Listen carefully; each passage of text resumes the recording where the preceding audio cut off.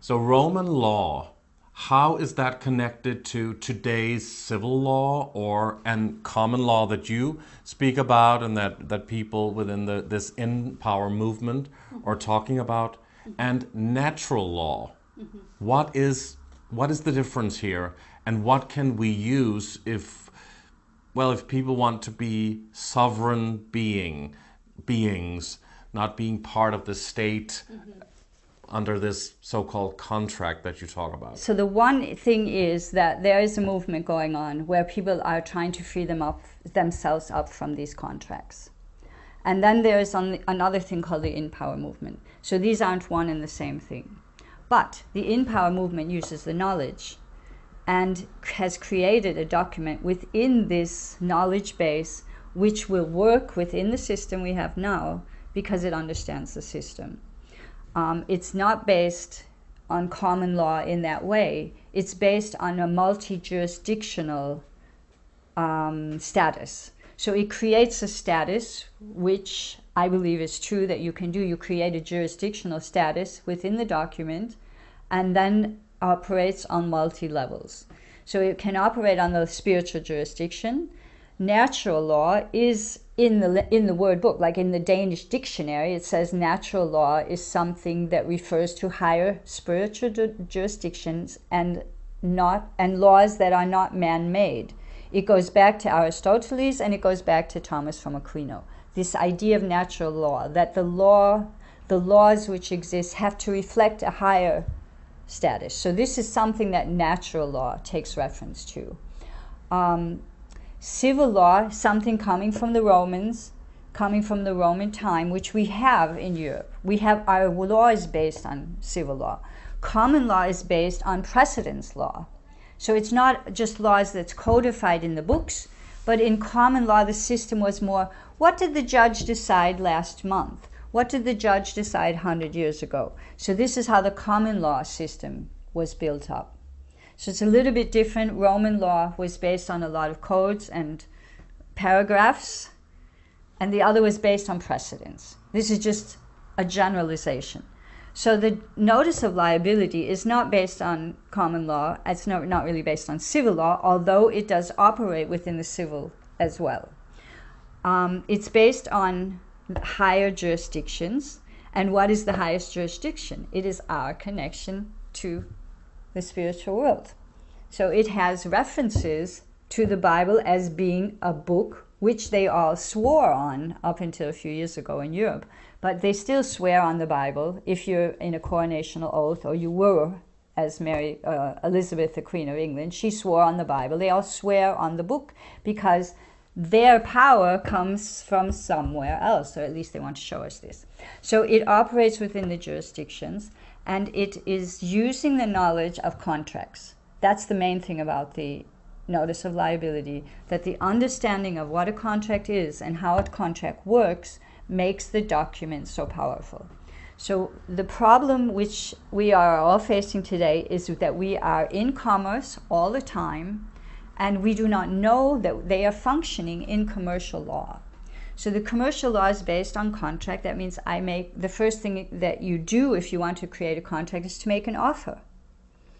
So Cal Washington, that actually it's just an offer to get a smart meter. It's an offer that you could have 5G. And they told us about it. They told us because they put it in the newspaper. They sent you a little notice. They were coming on Thursday to change out your analog to a digital meter. They told us that they're going to vaccinate us. Soon we're all going to have it. Now they're really telling us. But this is a commercial offer.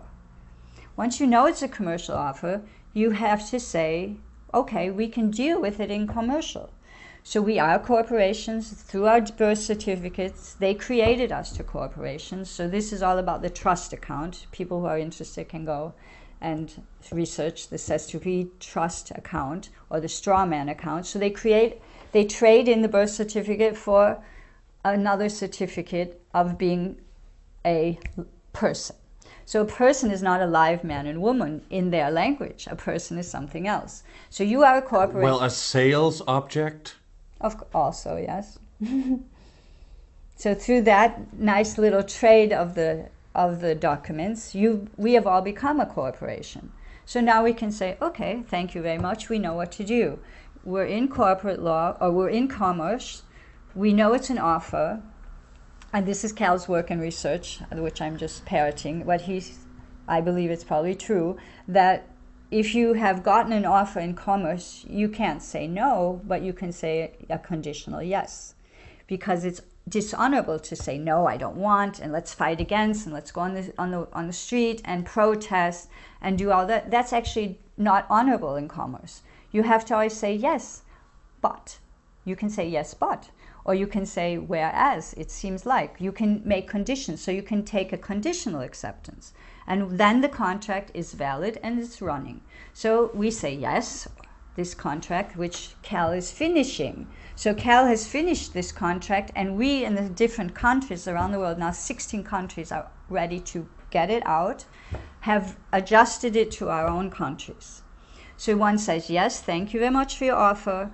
We will, of course, accept this interesting thing you're installing in my house, but first you have to prove to me, whereas it seems as if it is dangerous for our health, whereas it seems as if it is collecting data, this is against the law, whereas it seems as if it is part of a worldwide agenda.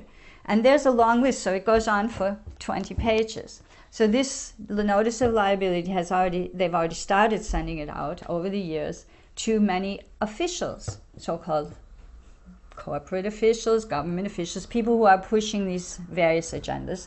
And then when they get the document, they cannot say no anymore because it was them who started the contract. So once you've started a contract and made an offer, you cannot step down. Everybody knows this. It's against the law to put in the papers that we're going to sell all the cars in our place for 2 crowns or $2, right? We can't write that because everyone will come. We have to do it. So people could say no to smart meters, or what? That's the thing. You can say no. So that did happen. It has happened in the USA. The notice of liability. That then they were given options to opt out, or some communities actually stopped the whole thing, but it hasn't been used widely. So when they started it, giving out the notice of liability, there was a lot of, then they realized what a huge thing this was and how difficult it was going to be. So then they have been working very hard for several years now to get a whole platform finished so that people can become members of In Power Movement. You pay your $10 a month, and then as soon as this platform is open, and it is very, very close now, then we can get access to documents which we can send in the correct manner to the people we choose, but they will help us. That means we will help everybody to make sure we have the right addresses. People who are really in the agenda have the duty of responsibility. Because so it's still in the works. It's not functioning at the moment. No, there have been many stones and hurdles. It has not been easy because, of course, you need a huge server. So then you're in the IT world. They're not so happy because they find out, oh, there's something against vaccines. So they had huge amount of works that were almost finished, and then they were told that the companies actually did not complete the contracts with them. But now it seems like it's really going to get opened quite soon. Mm-hmm. And people probably need this more than ever if they want to look into this and actually, well, be serious about this. Although it's very, very difficult for a lot of people to just renounce their citizenship or the state and actually understand that whole entangled web there that you're talking about, huh? Well, this is why also one of the reasons In Power Movement has been taking so long, because you do not have to do that. First of all, the document is crafted in such a way you do not have to do that. That's something separate. You declare yourself a living man, a living woman, and that's enough. I am a living woman. I'm writing this, so you're a living woman. So it's declared because it's a document. And the other thing is once it's sent to somebody, in order to answer it, you have to rebut every point on it. And if they do not rebut, they do what they expect us to do all the time, and they go into tacit consent.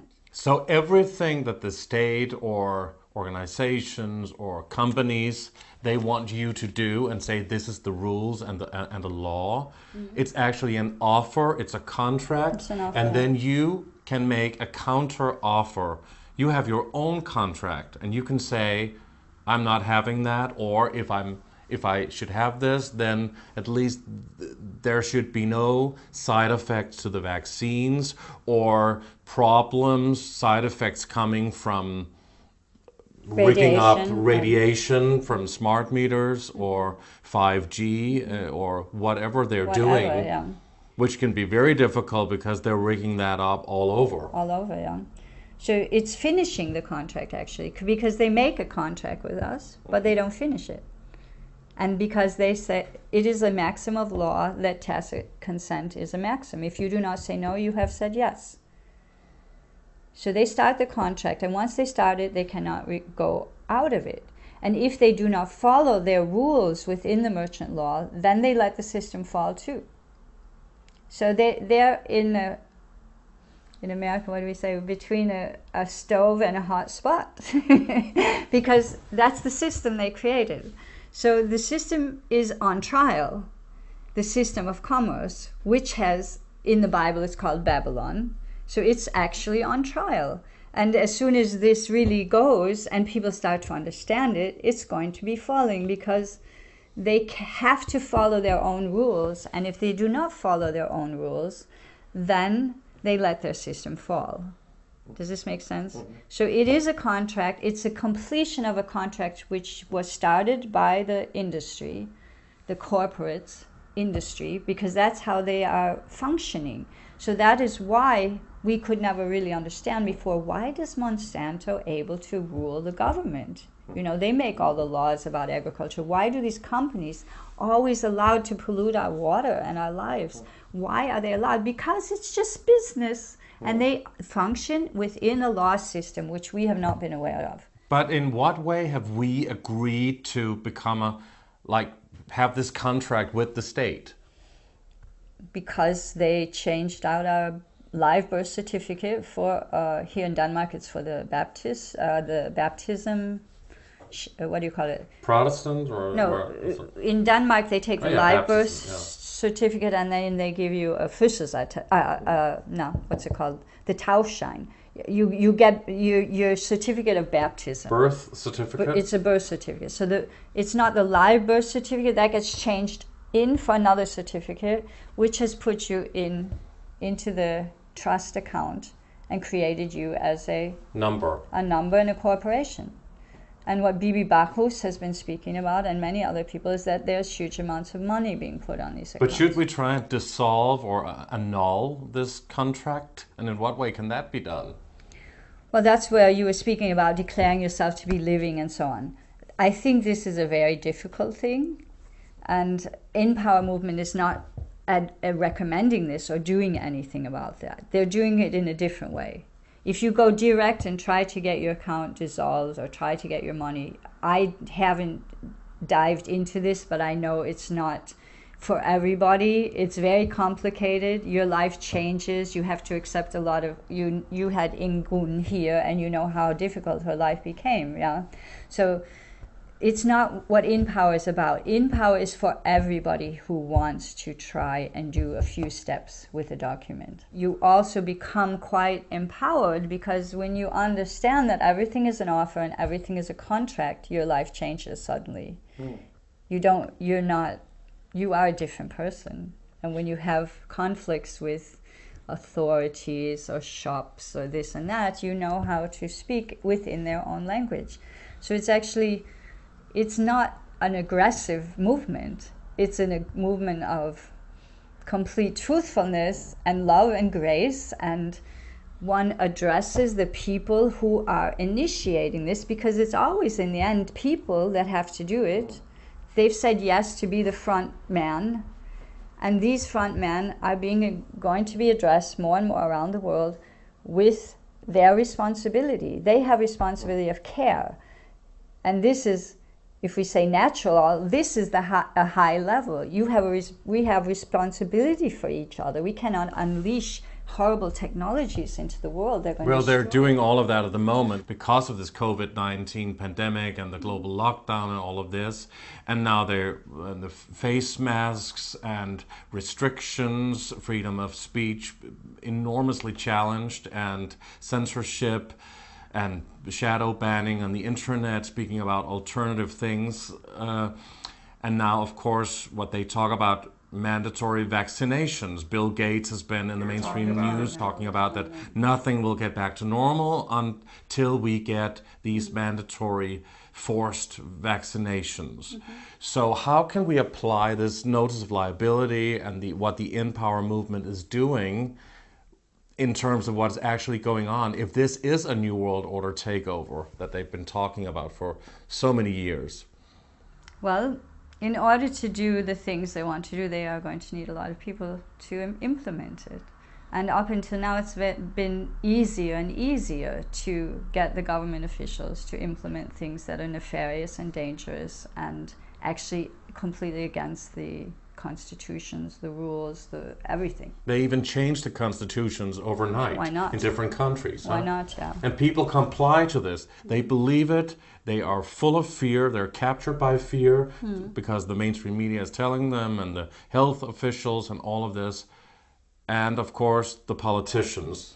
It seems like there's a lot of things going on, but it's not covered in the media, or it's covered by the alternative medias. And So do you think that this whole coronavirus pandemic is part of this, of course, the New World Order, UN Agenda 21, climate change, depopulation plan, ultimately linked to an AI, artificial intelligence agenda with this 5G network and Wi-Fi, smart meters, smart cities, Internet of Things, all of this connecting us through this electromagnetic grid even around the world, and the satellites, the Elon Musk satellites around the globe. What do you think? Is this part of wanting to connect the human mind with AI eventually?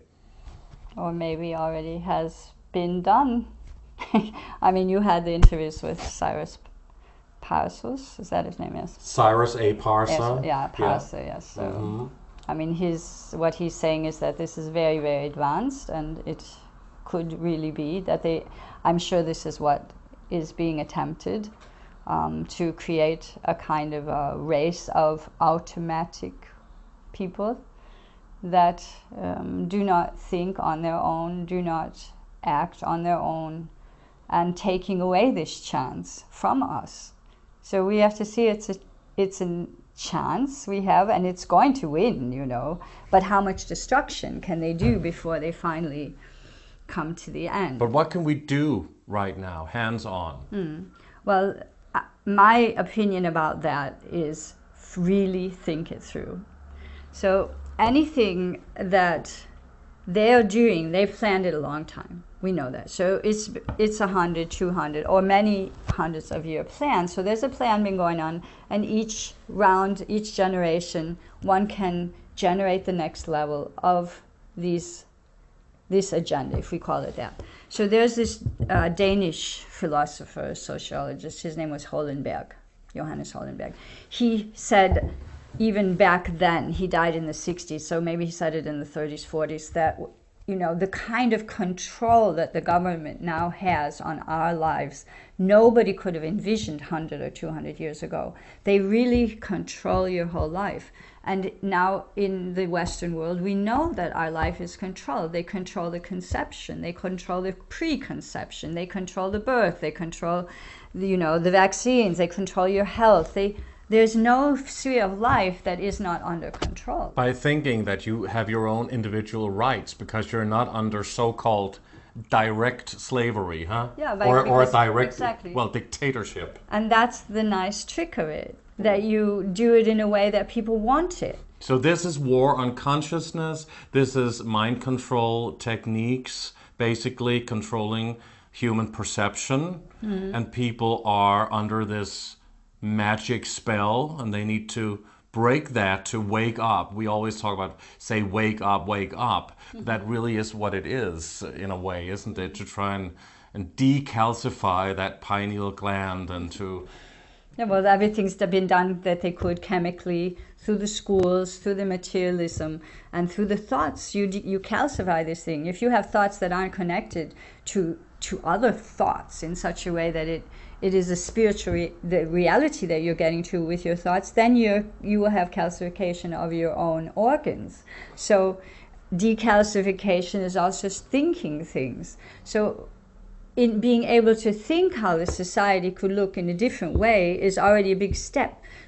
Being able to look through it and also realize that at the minute, not only did they fuse, commercial law and the law of the judicial law of how the people should be behaving with each other, or how, can you kill somebody, can you steal, all this kind of common law, civil law, but merging that together, it made it very confused. Yeah. So this was this idea which Rudolf Steiner presented, that actually these there are three spheres, main spheres within the social life, and we don't know about it, but they're there, and they have all their separate jurisdictions and ways of working. They should be separate from each other, and that is the cultural sphere, that is the economic sphere, and that is the sphere of the judicial. And that if you mix them all together, which traditionally has been done because one wants this mega state, conglomerate state, the Romans did as well, and it's just continued, then people do not know where they are. Are we in the cultural life? So he made people aware of the fact, actually, the French Revolution had those three words, freedom, equality, and brotherhood. And we all learned this in school, and already in school when I was in the 7th grade, freedom, how does it work with equality? It's two different things, you realize it right away. It doesn't fit in your brain somehow. Brotherhood and freedom those are sort of wildly different, But that was their words that they used to promote this revolution. He says, actually, these are spiritual realities. They got it as a spiritual inspiration, but they didn't know what to do with it. So in the end, they were just cutting off heads on the street. This isn't where it needs to go, but to understand that these are three words that belong to three different spheres. So if we're talking about cultural life, what is the main word that we have to promote? That is the freedom of the individual in his cultural development. How does he develop in respect to what's calling me inside? Am I an artist? Am I a doctor? Am I this? Am I that? And do I have these branches I need to study to fill up this individual? The person needs the freedom. If we do not give this freedom as much as we can to every individual in this world, we don't know what we're missing. We don't know what we're missing because we let children die of hunger somewhere. It's not just the horrible fact that they die of hunger or that they're being misused with pedophiles and all this. It's what are we missing in the world? What could we be getting if everybody was really freed up within the cultural sphere? But then, as soon as you go into this other sphere, and we have to realize it's like putting on another costume or hat of the economy, if we just let freedom there, we have what we have today. They always told us the best thing is the free market. This is interesting for them who have a lot of money, but that the economic sphere is a different sphere. We're there to take care of each other, and that's why we agreed to specialize. So in the old days when we were self-sufficient, almost everybody was some kind of self-sufficient person, and only the kings and the higher up levels, they were not self-sufficient, but everyone was sort of self-sufficient. They did everything. We were happy doing everything.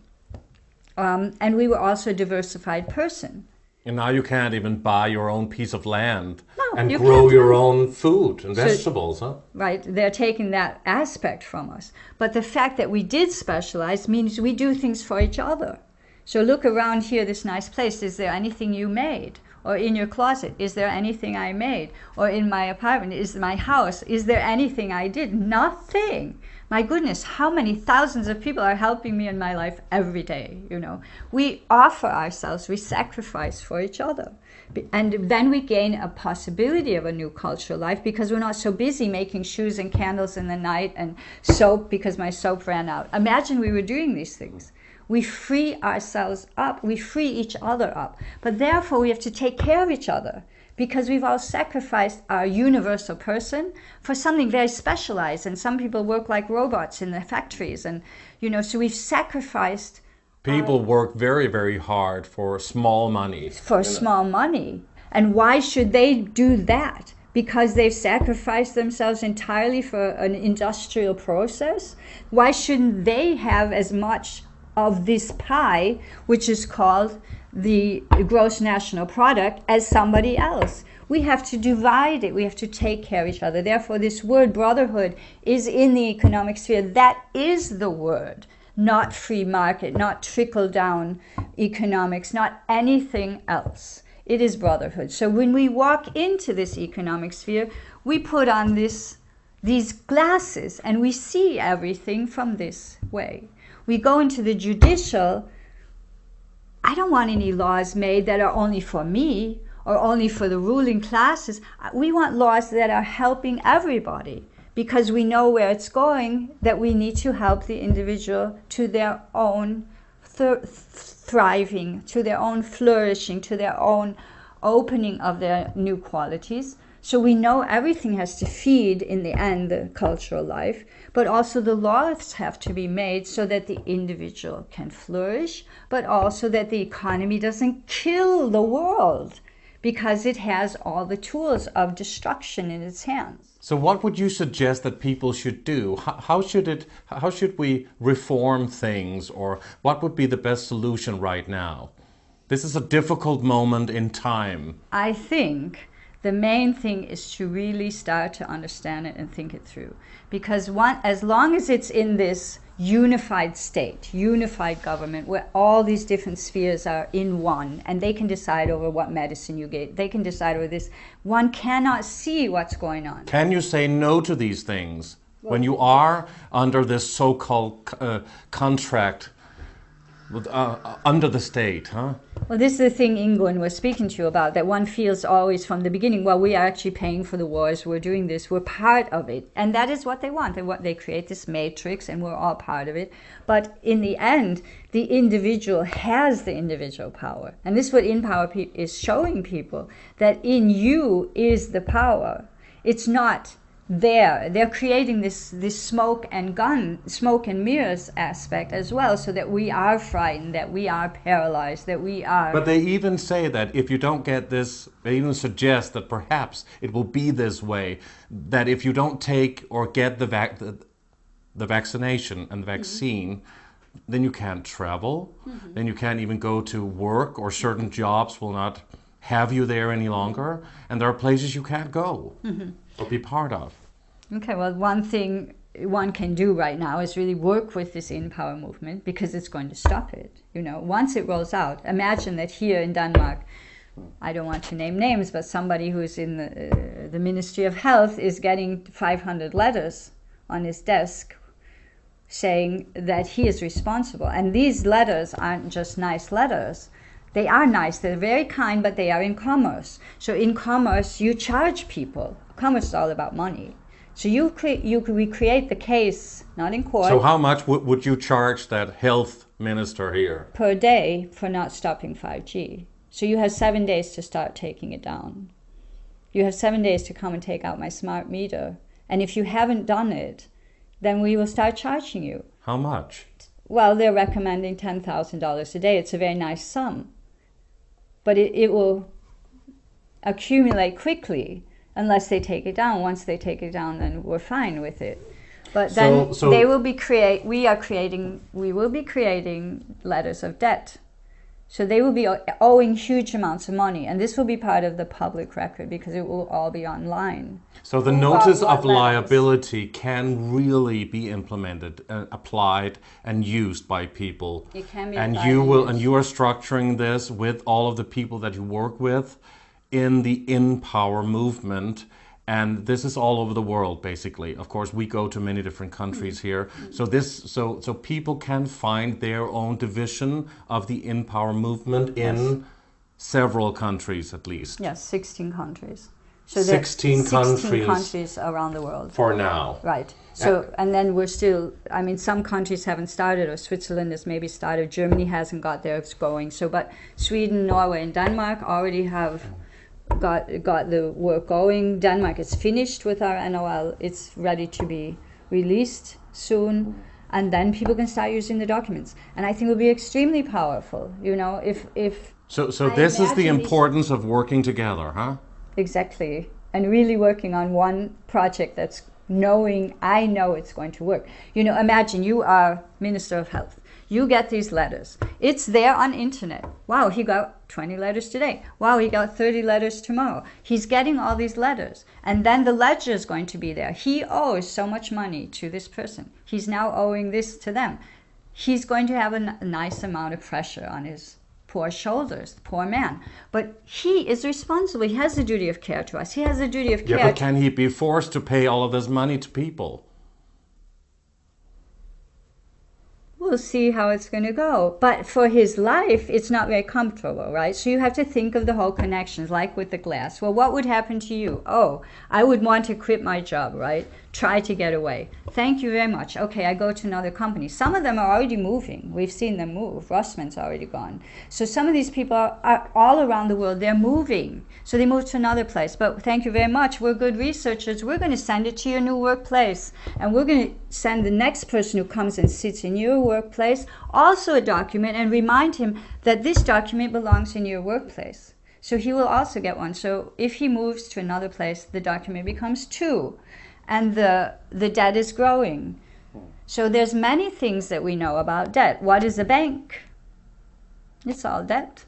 So a paper saying that he owes me after so many weeks and months, maybe so many hundreds of thousands, is already money in our today's system, which they created. So is there actually a website where people can read more about this and really go in depth and understand the whole thing? It's called become involved? empowermovement.com, and you can become a member and have access to the so-called interim site, which is the transitional site until the final one is open. And on that site there are literally hundreds of hours of reading and documents, and not the NOL. It's not available at the moment, but there's the understanding as well as videos and webinars. There's regular webinars going on.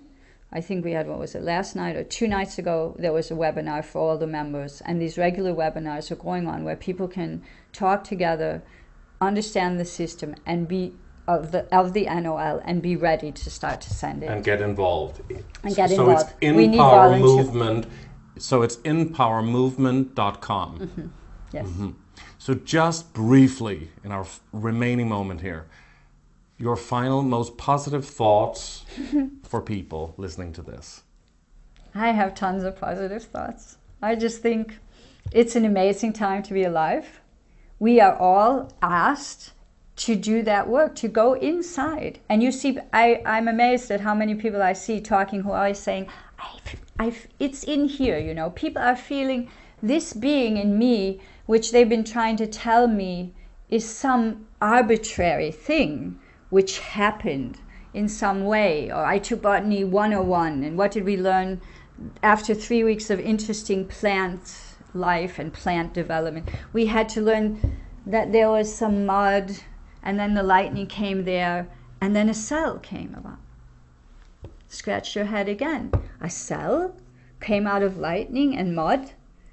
It doesn't make sense. So everything is arbitrary. So this cell was born with organs, it had a membrane, it had DNA, it had this, and just lightning came and there it was. Can you repeat this experiment? Well, no, but this is what we base our science on. So there we have this science of the abstract hypothesis.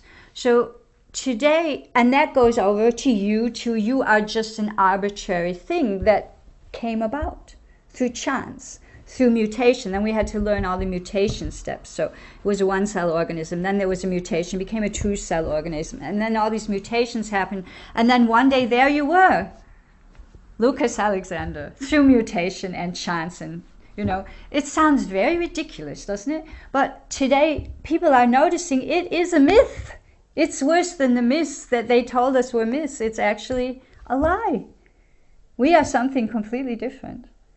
an individual in this world right now, and is so important. Every one of us is so important, and we are really able to get the glasses on that show through the smoke and mirrors and begin to see the reality. And then we will know what to do. My words for everyone are: start to think about it, start to know how things should look like in the economy, in the social life. Start to make the plan. Write a new constitution. Just wake up tomorrow and say, what should I write? And you'll start to have ideas. The ideas are there. They're just streaming at us all the time. We have to grab them, develop them, implement it, and bring it to manifestation. That's my last word. Wow. Wow, it's been really fascinating, really interesting, and wonderful to have this in-depth conversation with you. And I want to thank you so much. Trust. Thank you so much, Diane Vincent, for doing this interview with Age of Truth TV. And thank you, Lucas. It was very nice.